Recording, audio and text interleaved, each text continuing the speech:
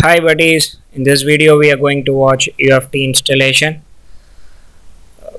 Let me navigate to the URL.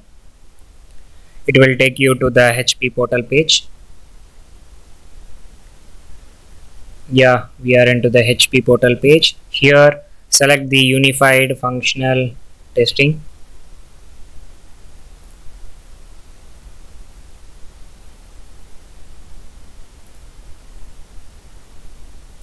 Here we are in that link. Just click on that.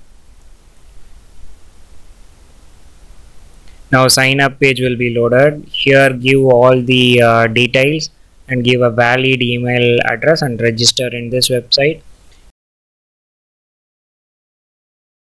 You will get the download link.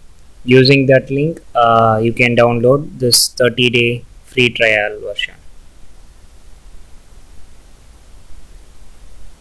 After downloading, this is how your installation file will look, and it is a 12.52 version.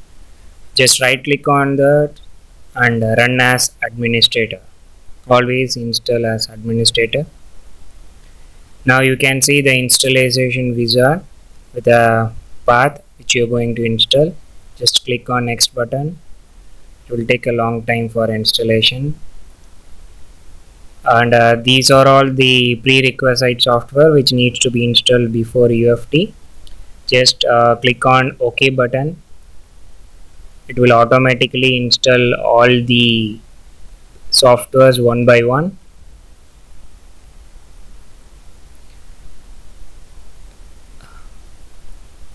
UFT installation wizard. Click on next button. Accept the terms and license agreement. And these are all the list of add-ins. So based on our requirement, we have to select the correct add-in.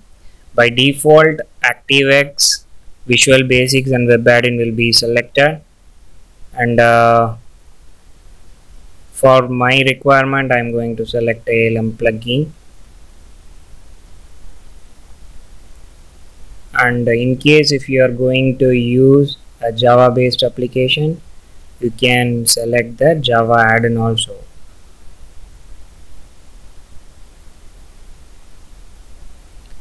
So based on your requirement, correctly select your add-ins. Click on next button and you will get the configuration setting. Configure Internet Explorer setting, and download and install Microsoft Script Debugger needs to be selected by default. Click on next.